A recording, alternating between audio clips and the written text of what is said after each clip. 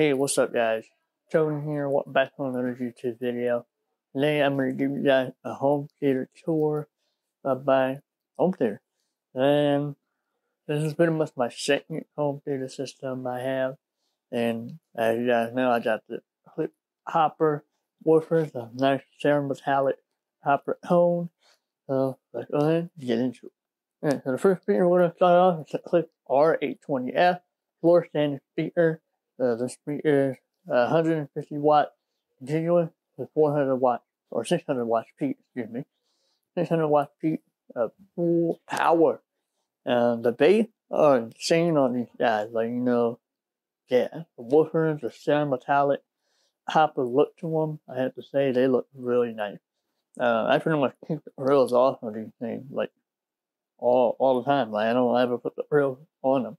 They sound great. A lot of people always say that Klipsch speakers sound a little bit harsh. Now these do get a little harsh, but I won't say that they're not too aggressive. I don't personally mind the harsh sound pretty much. They sound pretty clean. They sound really good. A lot of people always complain about that they're a little too bright. Personally, for me, I don't mind that at all. As long as you tune them in really good, then you can pretty much keep the sound pretty nice and even. And pretty much when you got some good bass, in the room with good bass low frequency response from the speakers, then you got it going. And since we're talking about bass, let's go ahead and move on to the subwoofer, the Klipsch R-120SW subwoofer. Yes, it's a 12-inch subwoofer, 400 watts, and it really hit hard. It sounds like it had more power than it actually has. So it definitely hits really hard. Now I live in a small apartment, and we got a 12-inch subwoofer. Sometimes a 12-inch subwoofer can be a little bit overkill in a small apartment, but hey, I don't care about it. It sounds awesome. Watching some Transformers, as you can see Transformers right here. Watching some Transformers, we got some explosions happening in the movie. This subwoofer really hit hard. Really hit hard. So, good on subwoofer. I really love the sound of it. It does get a little bit too loud when, really low bass frequency hit.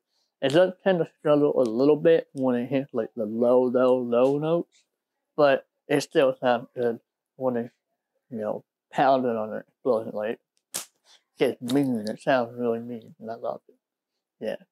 Now, you guys might notice the speakers on top of the Klipsch R-820F. Now, those are the Dolby Atmos and Dolby Atmos modules by Klipsch. They're the R41SA. These are the Klipsch Dolby Atmos modules. Now, I would say these do a job with the up-firing speaker position that I have them set for.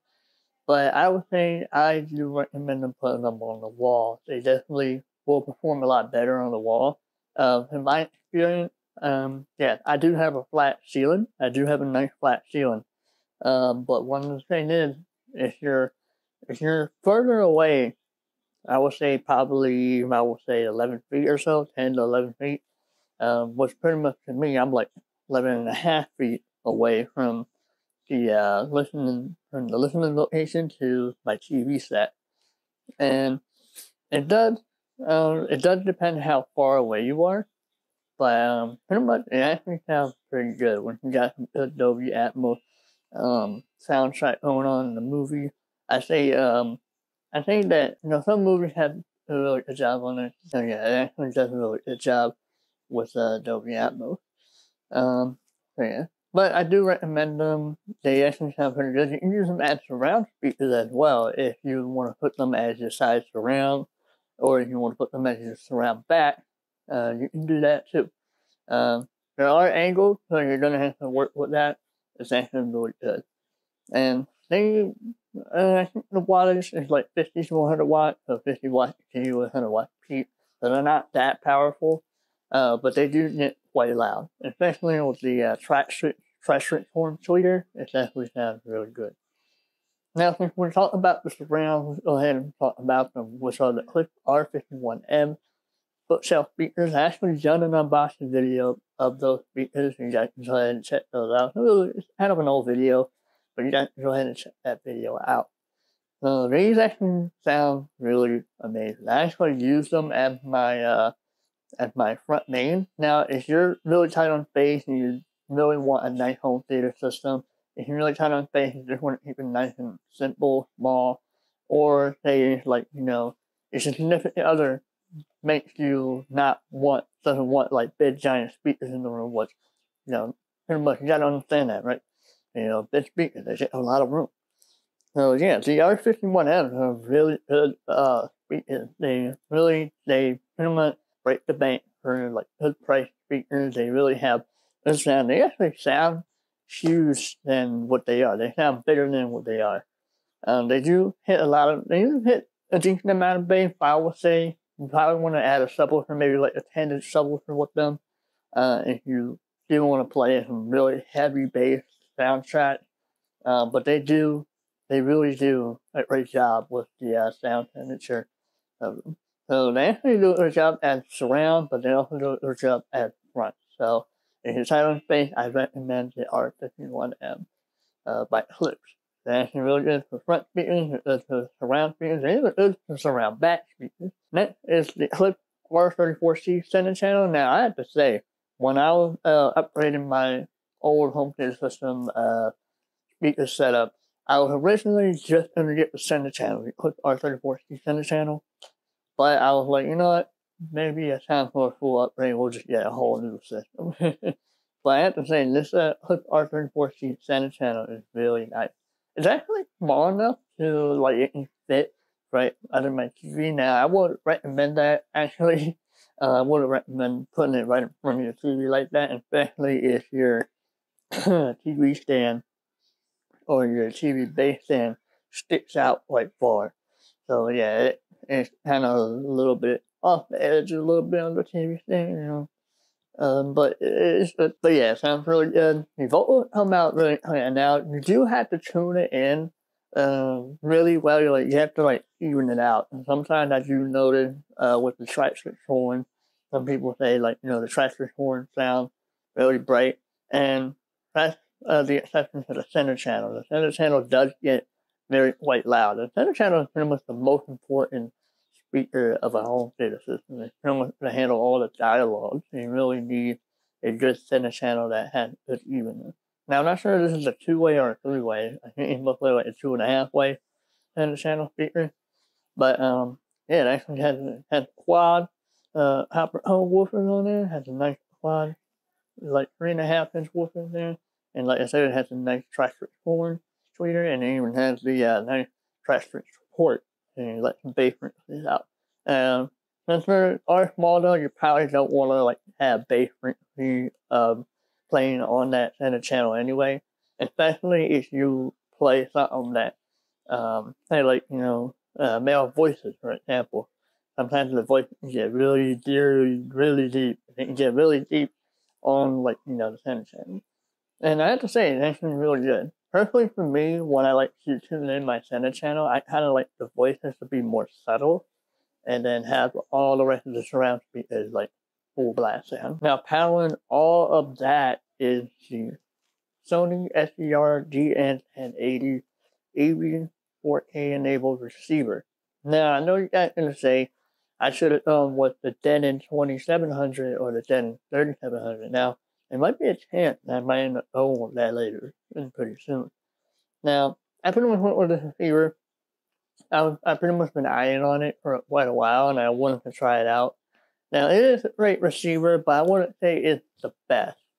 Now, it does do Dolby Atmos 5.1.2, and it does do 7-channel, but when you do 7-channel, you're going to sacrifice the Dolby Atmos speakers, which I have to say, it's probably no-go for me. I'd rather have more options. That's probably why I might end up going with the DN700H AVR receiver, and that one can do 5.1.4 or 7.2.2, or if I do preamp, then I can do 7.2.4. So that's not my ideal situation. I want to do 7.2.4.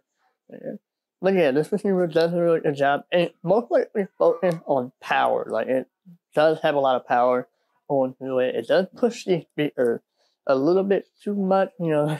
Let's just say I do crank it up a little bit too much. With these speakers. But you know, these speakers can really handle them. And handle that honey of power in that receiver. But yeah, that receiver works really good. You know, I've been a Sony fan. You know, I already had a Sony receiver. So I was like, you know what, I'll stick with Sony. I might as well get the DN1080.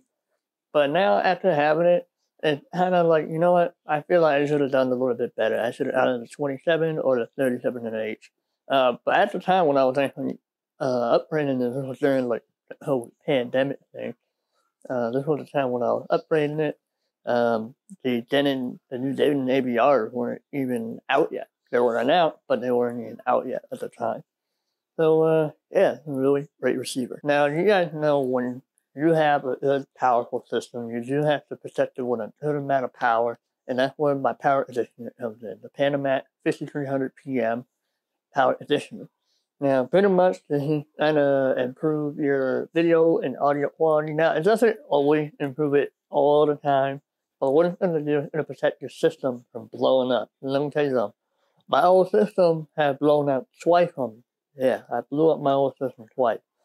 Now, it was pretty much on accident, you know, mostly because I triggered. Sometimes when you crank up your system too loud, sometimes you can trigger the breaker in your apartment. Yeah, that happened to me twice. So yeah, you know, I do recommend the Panamax M5300-PM. Now, I pretty much will, if you're gonna go with this one for like a mid-range home theater system, I actually recommend this one. But I actually will recommend the 5400 or 5400 PM, mostly because that one has voice visualization technology into it. This one doesn't, but it actually does have most of the features that you will expect from a power conditioner. And pretty much, if you're living in a place that does have frequent power outages, I recommend, you know, get the power conditioner, but also get a battery backup for it. And sometimes, I have seen these things burned out before. Most of the older ones, are like, you know, really, really old systems will burn out. But, so far, it's been, doing good. So far, it's been protecting the, system really good. Sometimes the receiver will freak out a little bit, but it's doing a great job. Now, guys, already can tell what's on top of that guide. That's the Alt-Sync 1 patch. You know, that's what they call it, the Alt-Sync 1 patch. Yes, I still have Optimum Alt-Sync 1, and I apologize to people who are still waiting for, like, customer support things from me. I hadn't really had as much issue. Excuse me.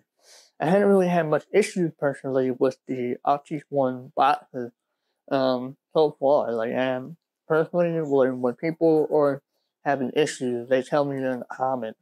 But yeah, so I still have the Alt-Sync 1 system. Now, the only reason why I still have it is mostly because it's cheaper now. And I live in an apartment complex. I get it for cheaper.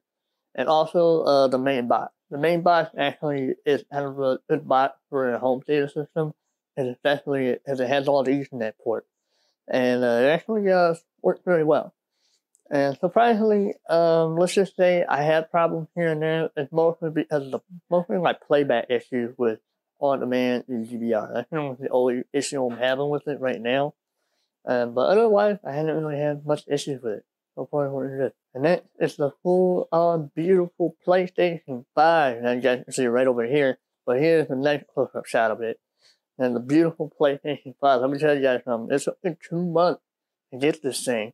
And, yeah, it's a beautiful PS5. Now, I actually been using it as my 4K Ultra HD Blu-ray player for a little while. And it can do Dolby Atmos. You just have to do some setting configuration to get it to work. But it actually plays 4K Ultra HD Blu-ray really well. Now, I personally don't really play much video games nowadays. You know, back in the PS3 days, yeah, I was a true gamer back then. But now, like, you know, pretty much gaming nowadays, I pretty much kind of got bored of it. Now, I'm trying to get back into it, and that's pretty much why I went ahead and got a PS5. The only reason why I got a PS5 is just to have it. Just to have it. And, you know, I mean, come on. It looks good, but as you guys can tell, next to it, I do have my Ultra HD Blu-ray player, which is the Sony X700 Ultra HD Blu-ray player. Now, this Blu-ray player is good enough. I would say it's good enough for most people, but for me personally, I had bad luck with it. Yeah, I'm gonna have to say it right now. I had bad luck with it. I've been using the Sony, the PlayStation 5 more than the Ultra HD Blu-ray player. Now, the only reason why I'm still using the Ultra HD Blu-ray player is that it allows me to adjust the audio settings and also adjust some of the picture settings. Pretty much to put the picture quality mode to direct mode rather than put the Blu-ray modes into theater mode. So sometimes Blu-rays they look too bright, they look too dark. You guys get the idea. And that's pretty much the only reason why I still use it.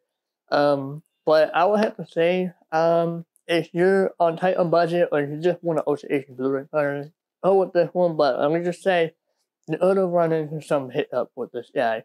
First of all, it'll be the freezing. I have been experiencing a lot more freezing lately with the Sony A700 Blu-ray players. I almost said Mark II Blu-ray player. Yeah, I've been experiencing a lot of freezing, and it seems to happen on towards the end of the movie. Actually, it happened so many times with Transformers. It's been happening so many times with Transformers and Terminator. Terminator, the best movie of all. You guys already know. And it's been happening a lot with me. So I kind of stopped using it. So yeah, I pretty much just use it. If I just want to enjoy the movie and I just want to hear the quality audio, I'll go ahead and pop it in there. But just to know, I do expect it to shut off. It actually shut off on me a couple times. And even when as far as rejecting the disc itself, yeah, it ejects the disc by itself. So I am kind of fed up with it. And pretty much the Dolby Vision situation that people are having with it. Now, my TV doesn't support Dolby Vision, but I do want to get a Dolby Vision enabled TV soon. So, pretty much, if I want to get a new Ultra HD Blu-ray player, I definitely want to get the Panasonic UV820. Or if I would have had a little bit more money to spend, or if I would have had extra money to spend, I would have gotten the UV9000. Because I'm personally prefer higher end equipment because I have bad luck with cheap products. Bad luck. I mean, so much bad luck to the point that I can't even buy a cheap TV. Now, this TV over here is a Hisense cheap TV. Oh. Now, this TV over here is a cheap Hisense TV, which is okay, but I can already tell that, I'm not going to like it. I prefer something in between the Samsung to the Sony route. So, pretty much, hopefully pretty soon, I hope to get my hands on a new Sony TV with Dolby Vision. I want to get my hands on the 950H Sony STR-4K TV because that has Dolby Vision. Now, I know you guys can say you should go with the 900H because you got the beautiful PS5. Now, since I don't really game that much, I feel like I don't really care about now, before the TV, yeah, there is my Nintendo Switch stock. I don't really play my Nintendo Switch as much, but I have been playing it. I have been playing Pokemon a little bit more. So, yep, there's my Nintendo Switch. Now, let's get to the TV. Alright, so here is my 4K Ultra HD TV. It's a 6290 model Samsung TV. One of their, cheaper budget end TVs. Now, I know I was just ranting about budget TVs, but at least this is from a familiar manufacturer, well-known manufacturer. So, that's very much understandable. So, so this is an older TV. It doesn't support HDR10 Plus. Neither does the Ultra HD Blu-ray player, so I don't expect Ultra HD or HDR10 Plus to even work on it. But this is the reason why I want to get a Sony TV. Because the Sony, I actually have messed around with. Actually, my brother-in-law, he has the 900F 4K HDR Sony TV. And I have to say, I kind of like that TV a lot more than the Samsung. Mostly because of Android TV, I kind of like having more features with the apps and stuff. The Samsung is pretty good. It has really good, the HDR is okay. It does get, somewhat bright, but not as bright as you think that it'll be some extra detail. You definitely do need to tune it in a little bit to get more detail. Specifically more for video than gaming. It actually looks good for gaming, but it's not really that good for, watching TV or anything. Now, I actually do have a good HDMI cable. I have the really nice high-end RGB HDMI cable from Amazon. These are $50. Yes, really expensive. And I do recommend these if you really want to cut a lot of like interference, a lot of stuff. Let me tell you something.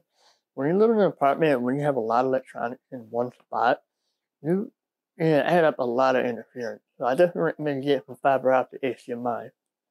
You know, it'll help you one. I did have one fail on me, but it was just one. But anyway, guys, that is the home theater tour of my living room home theater. You know, the Klipsch, the nice Klipsch speakers in. I think I probably missed a couple of things, but if I did, okay, you guys will already see it. But anyway, guys, make sure you like, comment, subscribe, share the video to your friends if they want to know more about home theater. Now, pretty much, I want to do more home theater videos. It's just going to take me some time. I've been messing around with this thing for a while. And, guys, I want you to please subscribe. Thanks for watching, guys. Like I said, like, comment, subscribe. Hit a video to your friend. Ring that bell notification. You don't have to. You don't have to. But it will help, though. It will help. You ring the bell notification. And, let me know what you guys want to see. But, anyway, I'll see you guys later. Peace.